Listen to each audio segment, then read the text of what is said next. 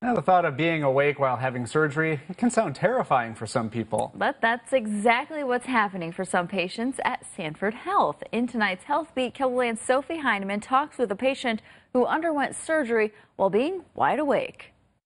Preparing for surgery typically means no food or drinks before going under anesthesia, and afterwards waking up groggy from a procedure.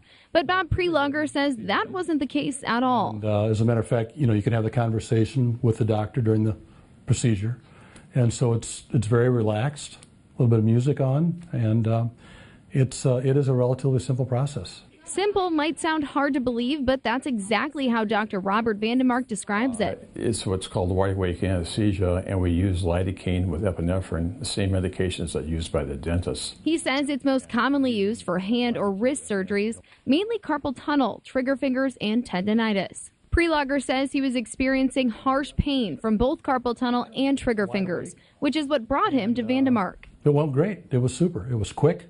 The recovery was simple, and not a problem at all. While the thought of being awake during a surgery can sound scary for some, he says there's nothing to be afraid of. Well, you feel a little bit of pressure, but it's the nerves are deadened, and so you don't feel any pain. Just a little bit of pressure and a little discomfort, but when you're done, you're done. Experts say when given the option, more patients have been choosing this over traditional anesthesia since it became available at Sanford in 2015. Once people have had surgery in the hospital with anesthesia and they have it done this way, there's no comparison between the two. They won't go back to the hospital. With Health Beat, I'm Sophie Heineman. Wide-awake anesthesia offers various benefits for patients who choose it over traditional anesthesia, such as a faster recovery with fewer side effects.